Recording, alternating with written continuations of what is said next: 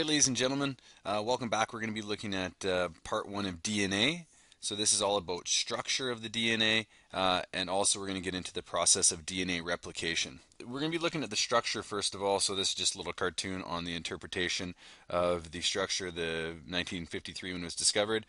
You will have to give more detail than this, so you can stop it and read this one. Okay, so let's look at it. We talked about this before in nucleic acids, that DNA is made up of nucleotides. So let's look at it. What does it consist of? So first of all, it's got this phosphate sugar backbone. We call it phosphate and deoxyribose, because that's where the deoxyribonucleic acid comes from. More specifically, it's a phosphoric acid, and more specifically, it's a pentose sugar, which means 5 carbon chain, carbon ring actually. And the last one is the nitrogen bases. And we know that the G's and the C's go together, and the A's and the T's, so I'll just skip ahead to this. So G's and C's go together, and A's and T's because they're complementary. All right, so DNA structure continued. We talked about that phosphate sugar backbone. In here, it's a little bit more simplified. We have our deoxyribose sugar here and our phosphate. So again, just makes up the sides of the ladders. 2 strands twisted into a double helix. This little shape is called a helix. So when we have 2 of them, it's called a double helix. And like I said, the thing that creates this force, this attraction between the bases, is a hydrogen bond like we talked about. So we have this polar end of one side and the polar end of the other is going to want to join. So H on one side and the OH of the other, or I guess just really the O. And as we know, if we look at DNA, certain sections of that DNA is going to make up a gene. And what do genes do? Gene is what's going to actually determine the end product of a protein. So the big thing here, what we're looking at with protein synthesis, DNA, is the making of a protein. The way that the DNA is arranged is going to tell us specifically what protein is going to be made, and that relates to all the different functions in the body. All right, so now that we know the structure, sometimes we're going to have to replicate this DNA. So we're going to have to make the exact same stuff. So why would we want to do that? So first, with some background, replication just means turning one DNA helix into 2 DNA helices. The reason why we'd want to do this, if we ever get hurt and have to repair our cells, in order to get a new cell, you want to have the same DNA in it, so it needs to replicate. Also, if we want to grow, in order to have any growth, cell division, we need to have identical cells.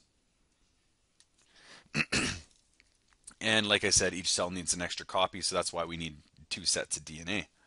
One thing might be new from the last time you've heard about DNA is that there's a conservative, so ignore most of this for the most part. Semi-conservative means that here's our original DNA, and what's going to happen is it breaks apart.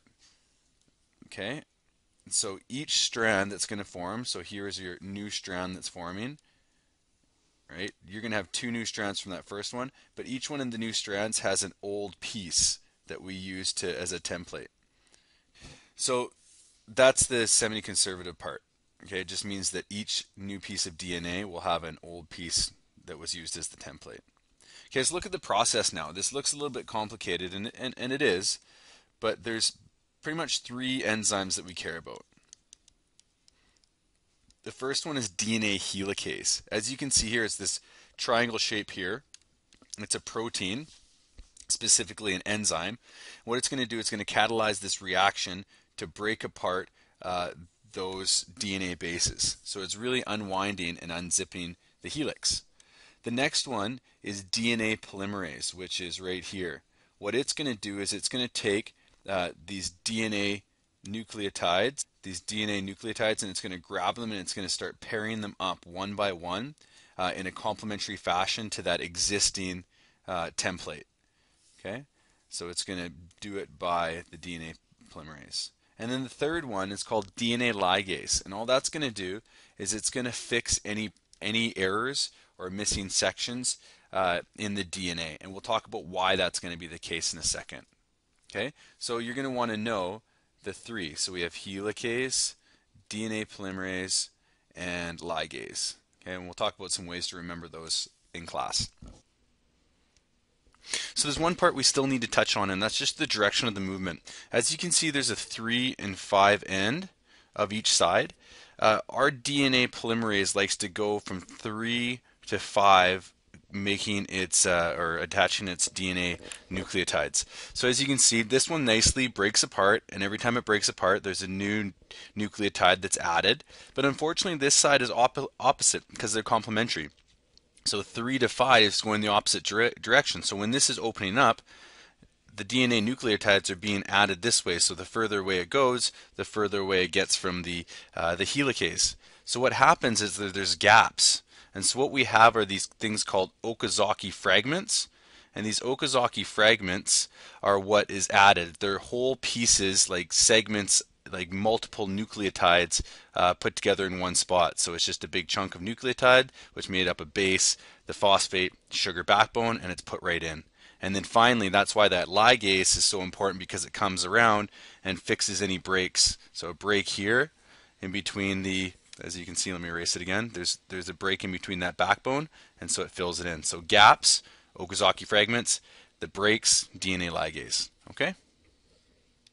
Need to know 3 parts of nucleotide, 4 types of complementary bases, and then the 3 enzymes, which we have HDL, helicase, DNA polymerase, and ligase.